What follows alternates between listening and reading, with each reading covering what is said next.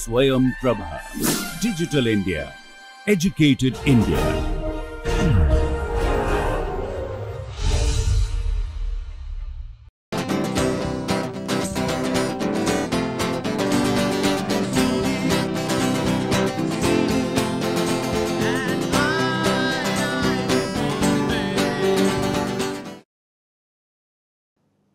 Welcome to this lecture on transition metal organometallic chemistry from principles to applications. We have been discussing an important topic which is transition metal sigma alkyl complexes over the last few lectures and have been looking at it from the methods that are available for their preparations. We have also looked at the reactivity, the stability of these compounds. In particular, in the last lecture, we have looked at different strategies that are available to stabilize these transition metal sigma alkyl complexes, which otherwise are very reactive compounds. And all of these strategies that we have encountered are focused towards one particular decomposition reaction, which is beta elimination. And what we had seen that all of these strategies are put in place to suppress beta eliminations in transition metal sigma alkyl complexes, and if done successfully they impart reasonable stability to these organometallic compounds. So,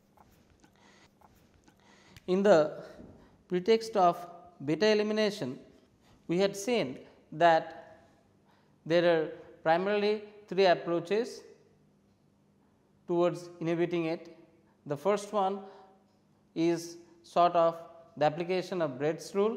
The second one applies towards ligand which does not have beta hydrogen, so that beta hydrogen elimination does not undergo, and last one is the one that focuses on the metal center by making the metal center coordinatively saturated. As a result, beta hydrogen elimination is inhibited. Now, with that in mind, we were in the last class we were looking at the reasons for decomposition of titanium tetramethyl. Titanium tetramethyl is a highly reactive compound that has a decomposition temperature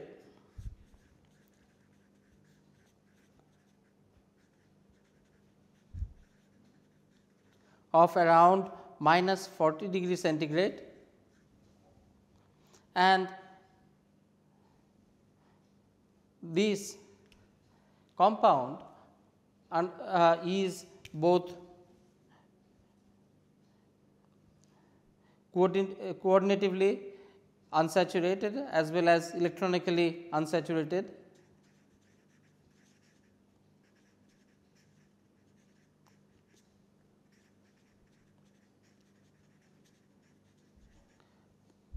As well as electronically unsaturated. Coordinatively unsaturated means that it has a coordination number of 4. So, still most of the transition metal exhibit coordination number as high up to 6. So, in that from that pretext it is still coordinatively unsaturated, and it also is electronically unsaturated as it has total valence electrons of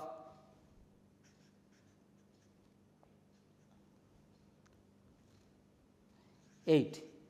So, this is highly electronically unsaturated as it has 8 valence electron as opposed to the inner transition metal complexes which obey 18 valence electron rule. And because of this extensive unsaturation, both coordinative as well as electronic, this titanium tetramethyl decompose by a bimolecular pathway.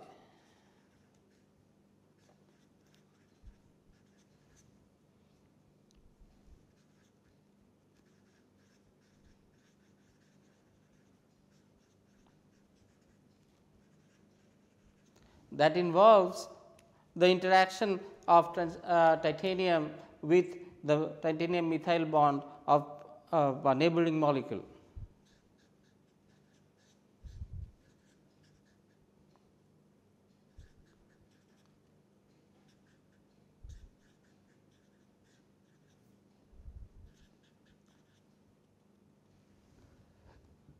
This weakens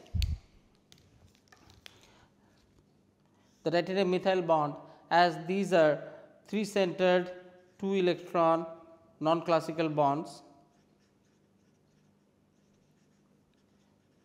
resulting in decomposition of this titanium tetramethyl moiety. Now, while analyzing this, one can conceive that if somehow the coordinative saturation along titanium, if it is increased either by coordination, increased coordination, or through sterics, then one should be able to attain a more stable titanium complex. For example, if one goes to titanium methyl triethoxide, where you have one alkyl attached to titanium, for example,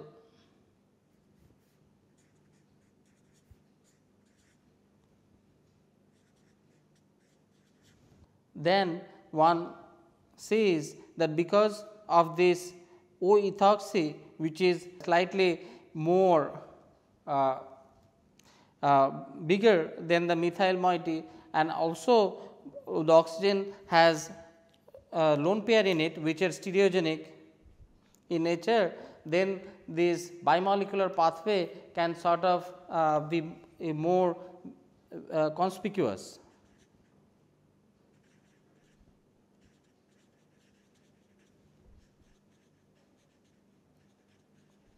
Is more conspicuous or is visible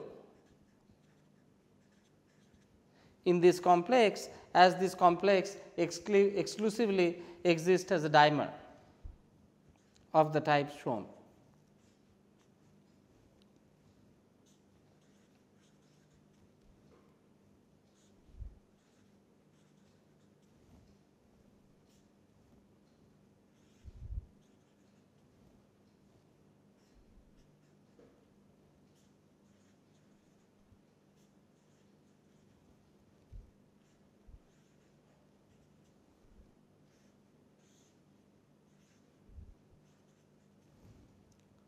So, this is a exclusively dimeric molecule,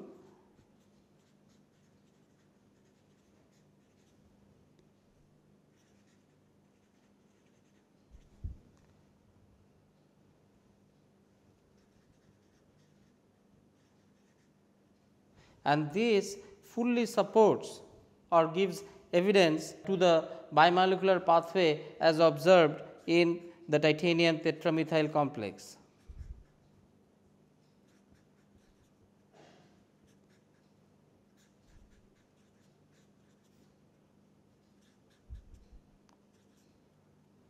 The difference being this is a 3C 2E bond,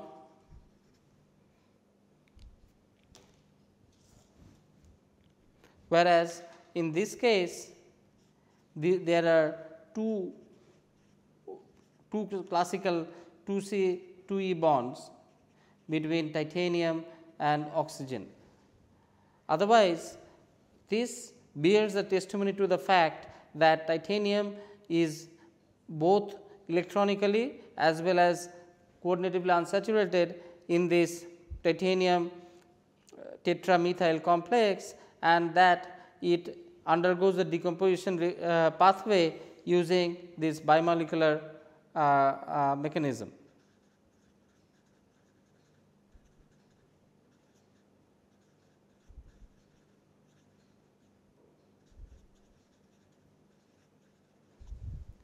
Now, if one improves or increases the steric bulk of this ethoxide in titanium to something which is more bulkier, for example, say isopropoxide, even this dimer becomes a monomer.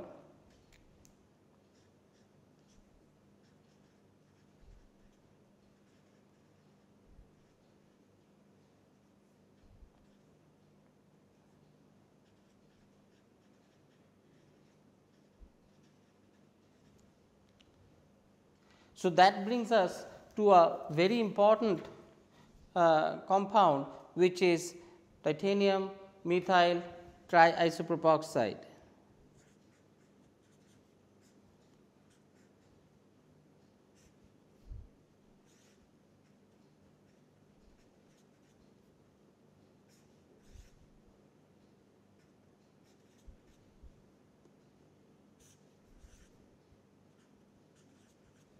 This is mostly monomer.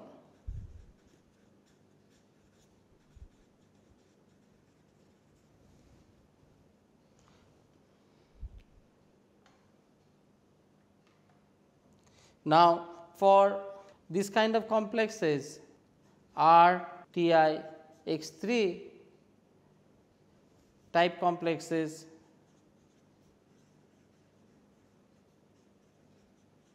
the pi donor strength increases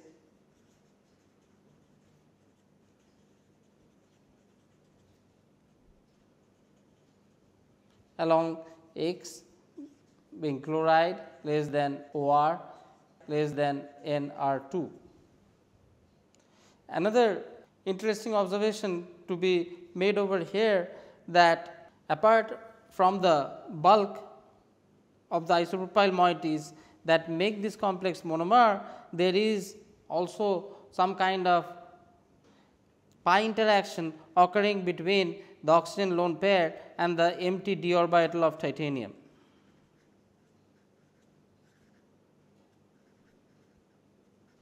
And oxygen lone pair, and hence the importance of pi donor strength increases, and it turns out that the pi donor strength increases from X being a halide to alkoxide to a dialkyl amine moiety. Now, we come to this important observation of the fact then that when all the criteria for suppressing beta elimination are realized, the three criteria being that formation of the olefin is inhibited from beta elimination owing to the olefin being energetically unfavorable. The second criteria is that the ligand would not have any beta hydrogens on the beta carbon, so that the beta hydrogen elimination anyway will be inhibited. And lastly, if the metal central metal atom in the organometallic compound is coordinatively saturated, then it will not participate in any kind of beta elimination process. Now, if one were to design a molecule where all of the three criteria are fulfilled, then that molecule is expected to be very stable.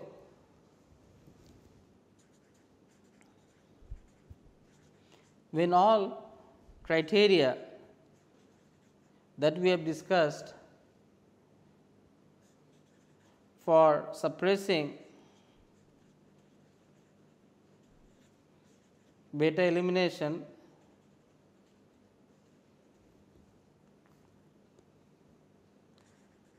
are fulfilled,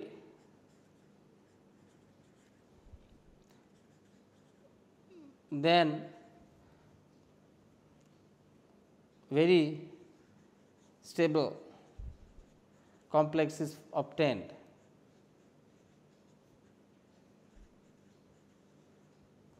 For example, this particular chromium complex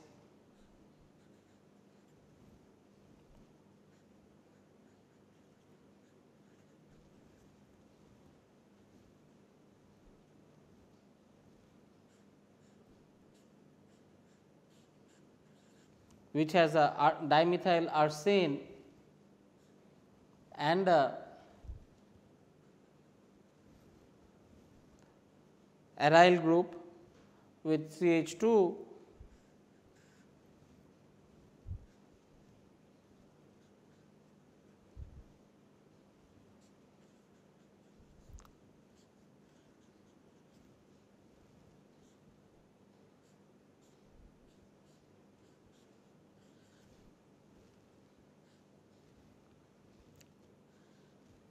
three of this ligand bound to the metal center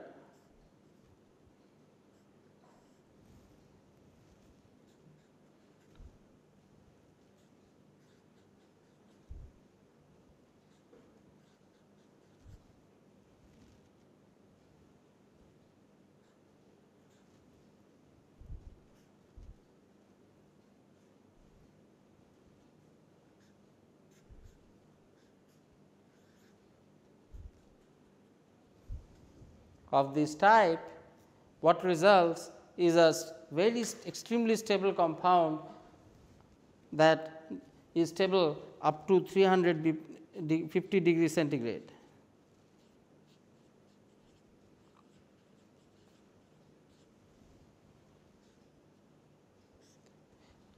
So, this is extremely stable compound, and what we see that all the criteria of beta elimination have been inhibited. For example, there is no beta hydrogens,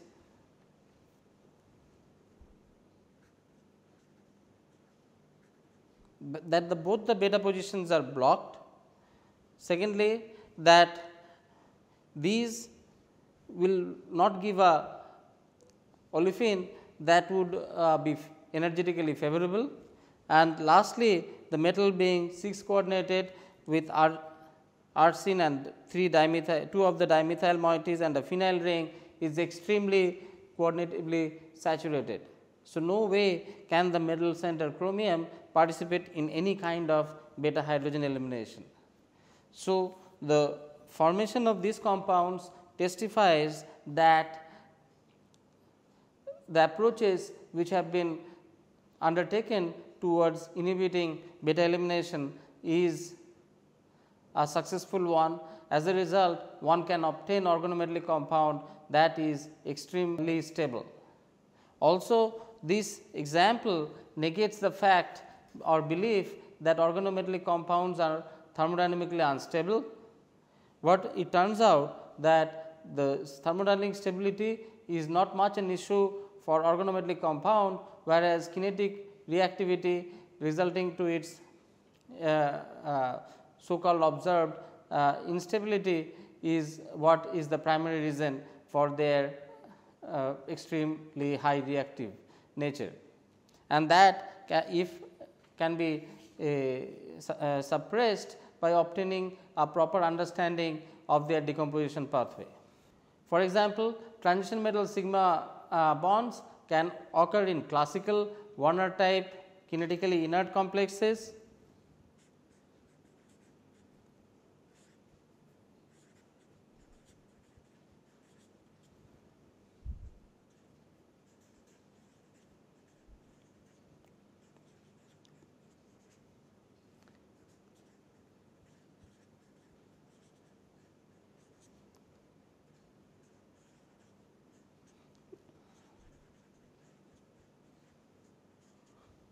So, these being kinetically inert, as they are both kinetically as well as coordinatively saturated. For example, these are mainly seen for chromium 3 D3 systems, cobalt 3 D6 systems, rhodium 3 D6 systems. For example, for rhodium pentamine,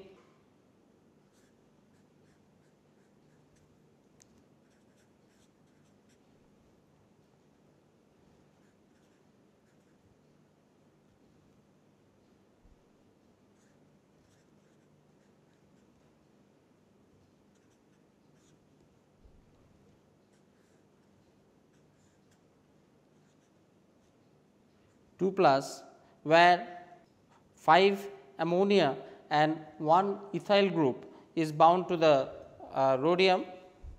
So, rhodium has 5 ammonia and the ethyl group has the beta hydrogen.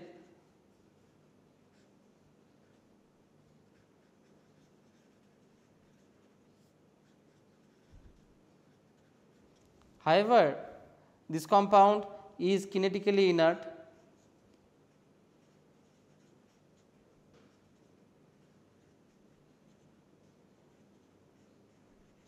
as the metal center is both coordinatively and electronically saturated.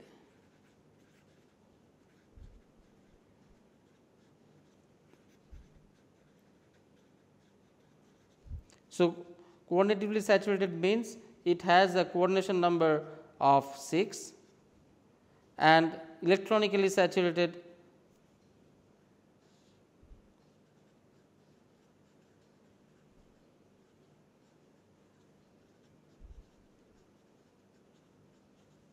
meaning that it is a 18 valence electron complex. The 18 comes from 10 plus 10 from the amine plus 1 11 and rhodium in a neutral method is 9 11 plus 9 20 and there is 2 charge. So, this is the 18 valence electron complex. So, this complex as we saw being both electronically and coordinatively saturated is because of this saturation, this complex is overall kinetically inert despite having a ethyl moiety which has beta hydrogen. So, what we saw that if the third criteria for elimination is satisfied properly, then the ethyl moiety despite having a beta hydrogen cannot eliminate and the compound becomes kinetically inert. This is a very interesting example. Another example is this transition metal alkyl bond when bound to main group elements as ligands sometimes are also stable, and the example is this class of compounds called organorhenium oxides.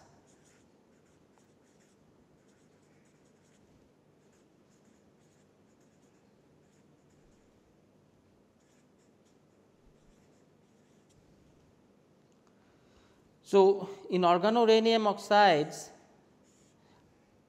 main group elements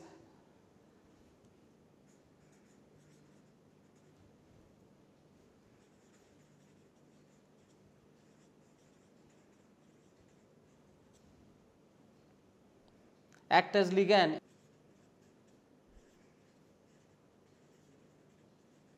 in addition to or alongside sigma alkyl ligands.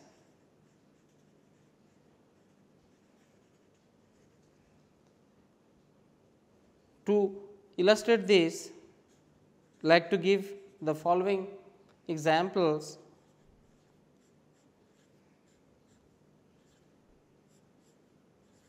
Methyl rhenium trioxide or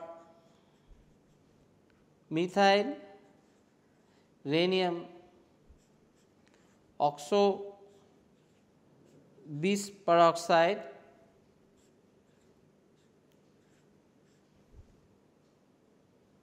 or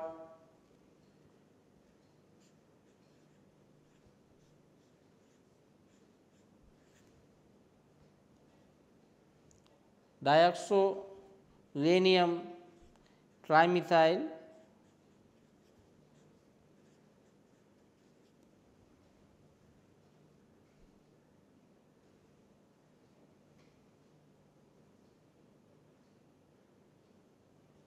These are a class of compounds where there is a rhenium alkyl moiety bound to heavier atoms.